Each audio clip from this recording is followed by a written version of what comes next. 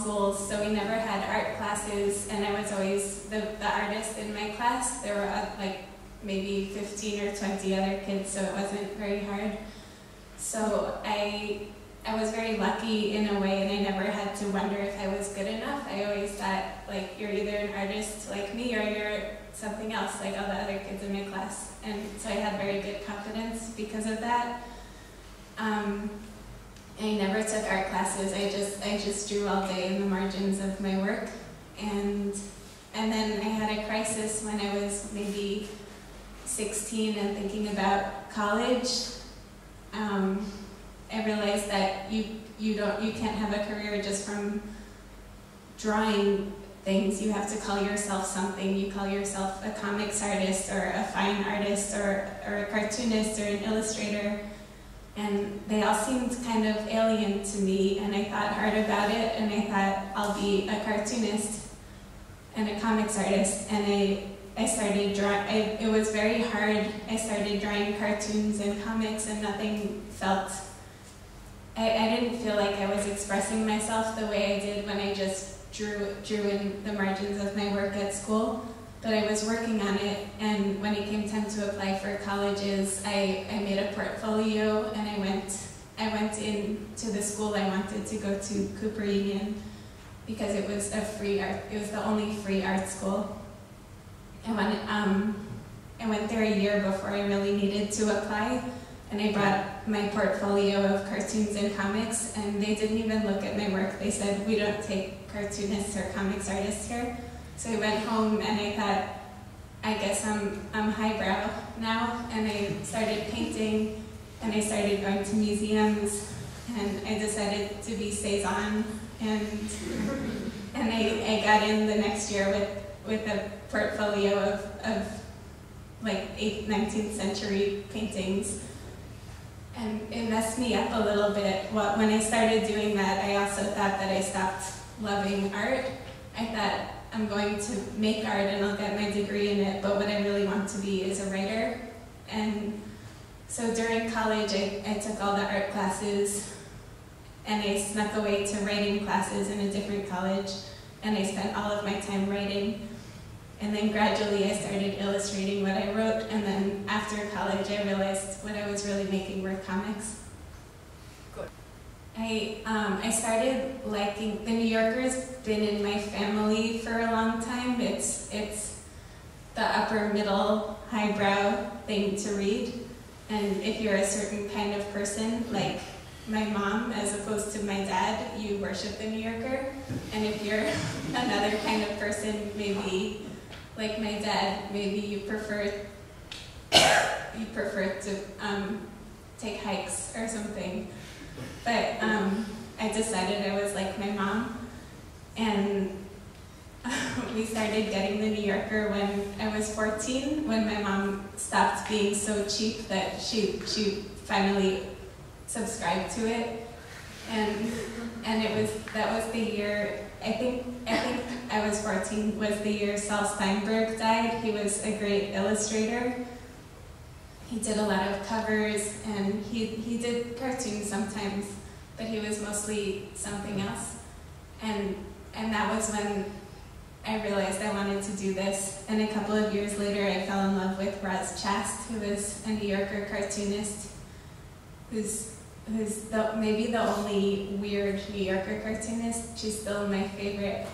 And so every couple of years I would get together the courage to make maybe 10 or 20 cartoons, and I would bring them to The New Yorker, and they would be rejected, and I would be crestfallen, and then I would try again 2 years later, and maybe 4 years ago I came and tried again, and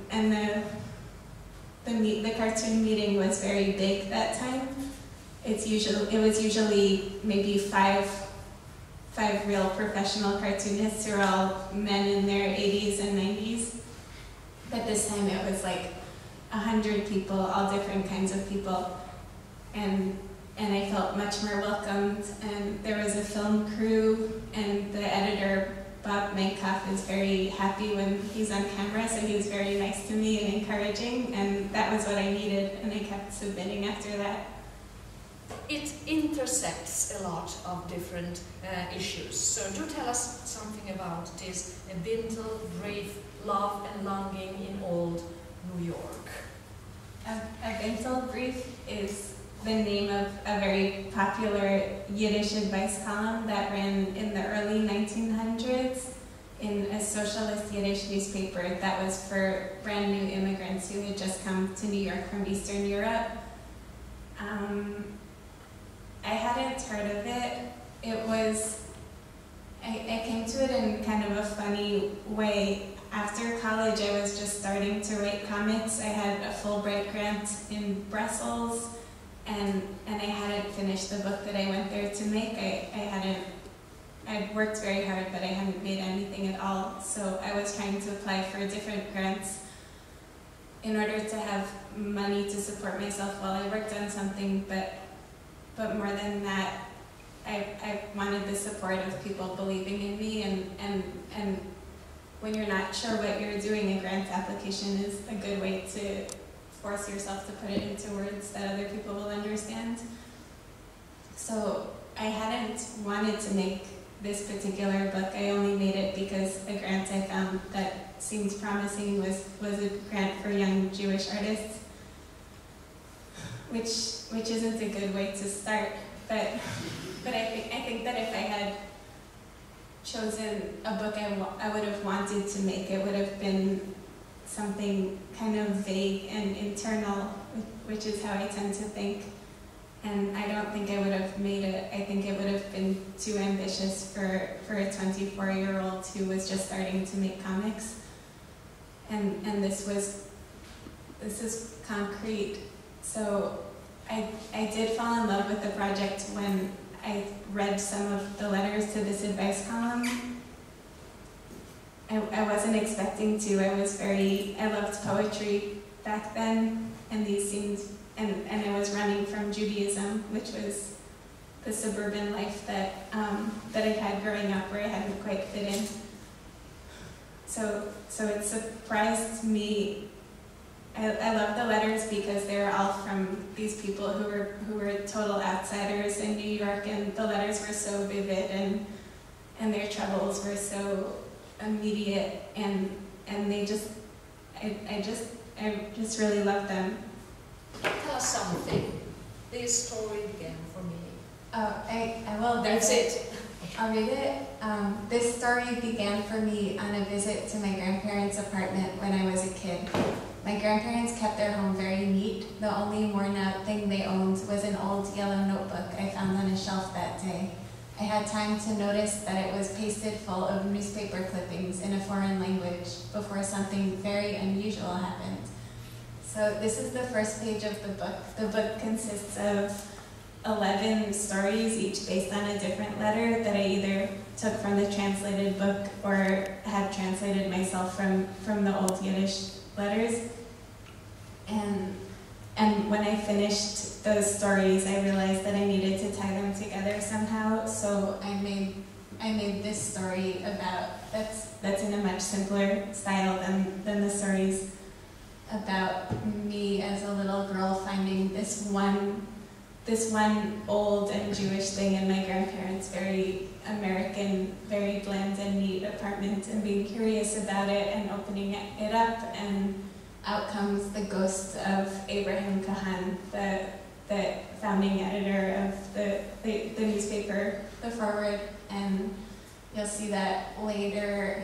I get really scared and I put it back, and I don't think about it again. But then many years later, when I move out of my parents' house and I'm living in New York City, my grandma sends me this notebook as a present without any explanation, and it turns out that the stories come from Abraham Kahan coming out of the notebook and first being really angry that I don't speak Yiddish and don't have a Jewish culture anymore, and forcing me to listen to these stories, and later I'm the one begging him to read me the stories, which is a metaphor for how Jewish people in my generation, we aren't really tied to our past as much as we'd like to be.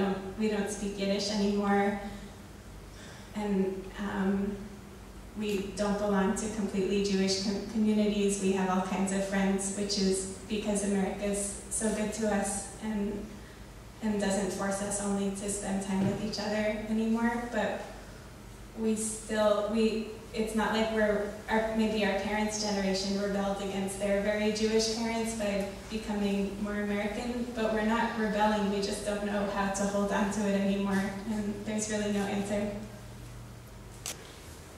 And then this is another, this is a different story in the book. It's by a man named Yechiel Schlachberg who lives in Cleveland, Ohio.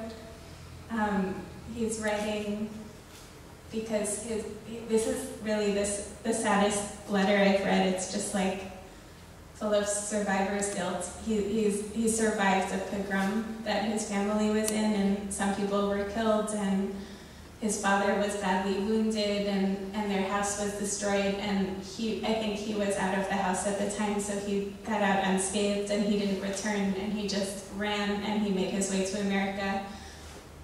And he's been in touch with his sisters, and he's trying to bring them over to America. But they all realize that their father is too old to come with them. He'll never learn to fit in outside of his home. And meanwhile, he has this terrible wound.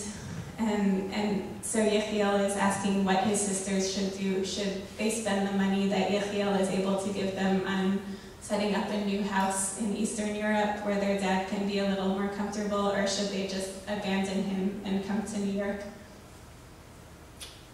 And this is the only one I drew completely on the computer. I was trying to mimic a woodblock print style. I was thinking of German expressionist prints that are so strangled and so sad. This is another letter.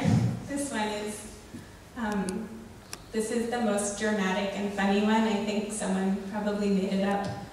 It's by a barber who had a dream that he was cutting someone's throat, and now he doesn't know if he can still be a barber or if he's going to do this in real life.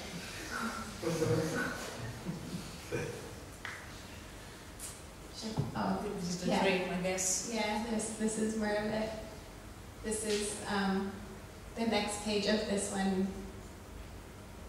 Yeah, he has a dream that he's cutting God's beard. And it's this letter, all the letters are really about this strange tension between having had a whole life, including like very close family and community and rabbi and religion back home, and now being in New York without any of this, and they're not even religious anymore, so they all have this guilt about leaving their God and things like that. So he was cutting God's hair. He comes back down because his boss calls him. It turns out they have a very important client. It's George Washington. And George Washington ends up making fun of the guy who's dreaming, and that's why he slits his throat. I was wondering, Liana, how much of Liana is in here, or I mean, how much you add to the actual letters. So there was the dream in that letter, but how detailed was it, and how you kind of started off from there and amplified the idea. So how much is in there of your own invention? I added a lot in the pictures, but I added very little in the words. In the words, I mostly took things away because a lot of the letters were very rambling, and it just wouldn't work for comics. Right. And do you begin with images or with, I mean, you started off with words because you had letters, and then you picked some sentences that were crucial and important and relevant for the story, and then you created images starting from those sentences you picked. How did it actually work? I work very intuitively, which is a bad thing in a comics artist, I think. I started with words. I blocked it out. I drew maybe a grid of boxes, and I put the words in the grid. And if you read the book, you'll see that some of the stories are bad, and those ones are the ones that I just did that with, and I didn't have months and months to keep going back and changing them. But the way I like to work is to act like to act like something between an artist and a factory. I'll like be a factory, and I'll be like, okay, I'm chopping up this thing that I've written and I'm putting it in boxes and I'm going to illustrate it very literally, and then I take a step back and I think, no, this isn't good at all. I have to go start from the beginning. I can't really explain how I work. I was hoping that it would turn out that this was harder than how it usually will be, because I was adapting something and not telling my own story, but my next book has been very difficult also. So I think that's just how I work. I start with a lot, I polish it down and polish it down and polish it down until it's essential, and then I redo it. Okay. So it ever happened to you of reject yourself a story you create, or maybe you really liked something, you one day came up with an idea, you really like it, and then, I don't know, you get stuck with it, and then you just reject it, and then you pick it up again, I don't know, 1 month or 6 months later. It ever happened to you? Yeah, all the time. The rejection part, all the time. I really don't. I have an idea sometimes, and it's like I can't see what it would be like until I start working on it. And it really, working on comics really feels like feeling your way in the dark, and you're like, I don't know if this is going to be good, but I see there's another inch another centimeter I can go here, and then maybe you'll hit a wall, and then you'll just stop, and maybe you won't hit a wall, and you'll finish it. I like doing cartoons because they don't feel like that at all. They feel, you think, I need to say this, and then you say it, and if it doesn't work, you've lost your chance and you throw it away. So maybe something about what's going on in the States right now. I can't believe people keep asking me that, and I'm really not. I really don't read the newspapers, and I really care, and I think my ideas are probably the same as yours, and I can't believe what's going on, and I think Hillary will win, and I think there's a tragedy that that there are so many people in these like white poor people who are so desperate that they're willing to vote for Trump. I hope that they become richer and happier sometime, because we're ignoring them probably. So if you have something else to ask her, if not, you just thank Liana for being here with us, to be so generous with what she does. Thank you so much.